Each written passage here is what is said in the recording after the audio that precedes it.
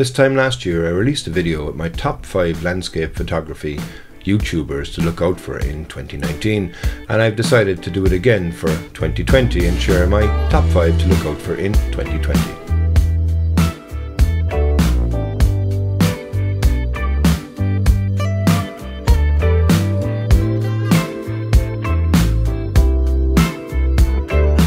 Now, in the world of YouTube, there's a myriad of options for people to be able to watch, and there's huge amounts of uploads that are happening every day.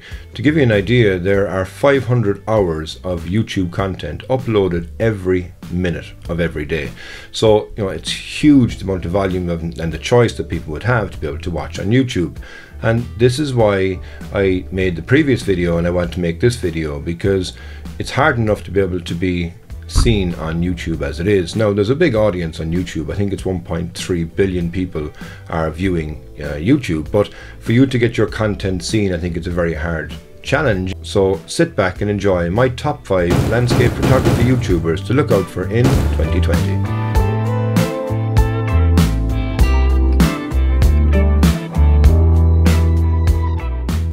First on my list is my co-host of the Irish Photography Podcast, friend and very talented photographer, Diarmuid O Donovan. Now, Diarmuid only started his YouTube journey in January actually of this year. Now, okay, granted I had to kind of prod him a bit and push him, but I only did that because I knew he had the talent, the vision, the ability, and also the gear to enable him to make the videos.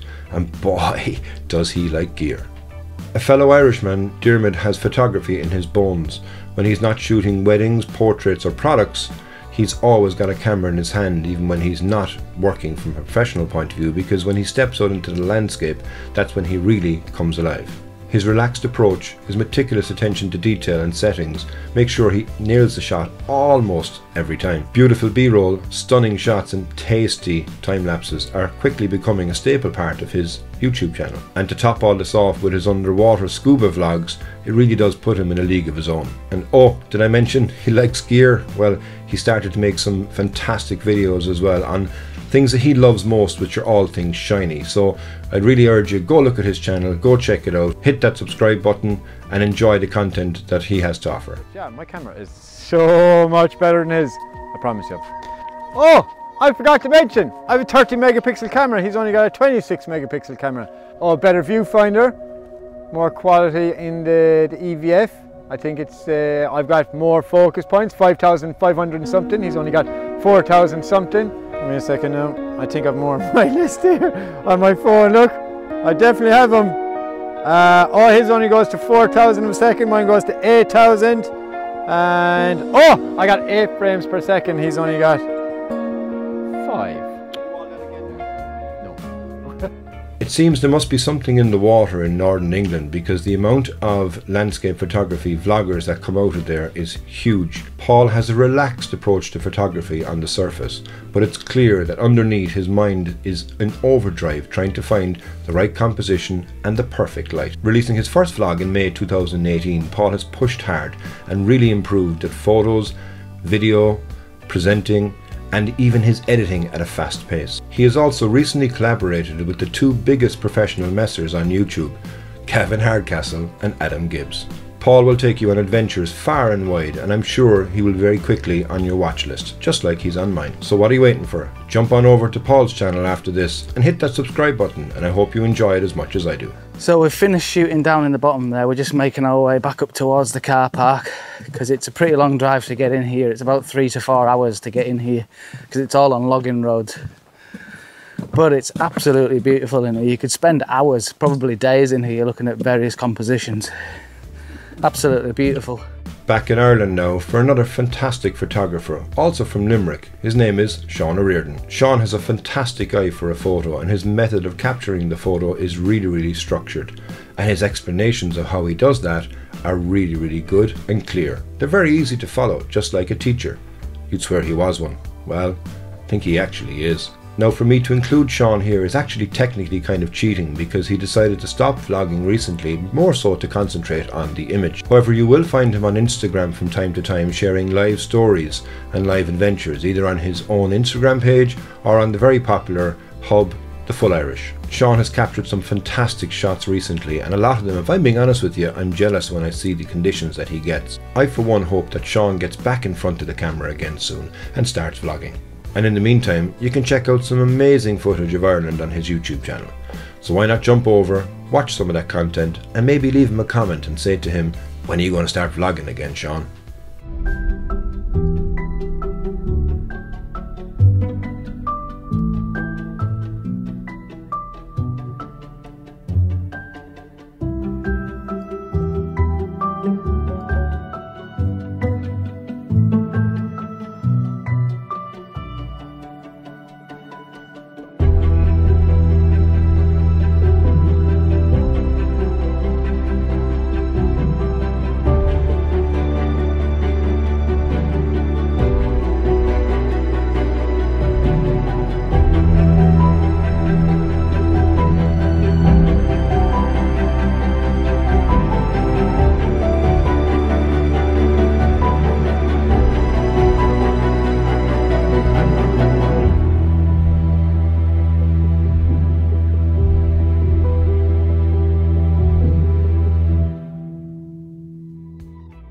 We take a trip across the big pond now to America to a photographer who's going to take us on journeys around the many beautiful national parks. Diego sees photography as more than a hobby. It's a time when he can truly interact with nature in a really personal way. And this is clear when you watch his videos. Diego is a great storyteller and shows us how he approaches photography, the shoot, the scene, and the feeling that it gives him to be out in nature and at one with the landscape. Diego has a very warm personality, and at times you feel like you're there with him, sharing that landscape in the many national parks around the USA. If you want to see gorgeous locations, photos and fantastic storytelling, go check out his channel today. You won't regret it. So I feel like this trip has absolutely been me just running around everywhere, trying to film, trying to photograph, and trying to capture special moments of light here in Yellowstone and the Grand Tetons. And I think that just has to do a lot with the time of year that it is here. But really, despite the challenges, you can really capture some special moments of fantastic light. And that's what's going on right now with this scene. So I'm actually heading back into Utah. And as I was driving, I just couldn't stop myself from pulling over and photographing this scene. I'm going for a panorama, so I need to go ahead and take these images now, but I'm gonna try and stitch about 9 images together of this fantastic, lovely scene of low-hanging cloud and breaking light. The blue tones, the yellow tones, they're all there, they're all present, and it's just looking fantastic. Now, I said at the beginning, the UK seems to produce quite a lot of landscape vloggers, and we're back there again for my final one. We're going up north now to Scotland, and we're about to go on adventures around the stunning location with Adam, Wadger Catcher, Russell. I had the pleasure this year of actually spending time with Adam when myself and my co-host of the Irish Photography Podcast went on our own adventure around Northumberland, and Adam joined us. And right from the get-go, it was very clear that Adam was exactly as how I saw him on his YouTube video. A talented photographer, a down-to-earth guy, and somebody who was really focused on his photography and his YouTube channel. Adam shows us all sides of photography, the good, the bad, and the absolutely awesome, all while waffling along in his Scottish tones. Adam recently released a video on mental health, and I would really encourage you to go watch it. So go check out his channel and hit that subscribe button. I got soaked. Had a hell of a storm on us. But oh by God, I've enjoyed my evening. I've enjoyed my day, but tonight has been astounding. The weather has been dramatic. The light has been phenomenal.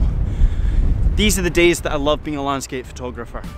So that's it. I hope you've enjoyed this episode, and I hope you jump over to those guys' channels and hit that subscribe button and start enjoying their content as much as me. Who do you watch? Who do you think I should watch?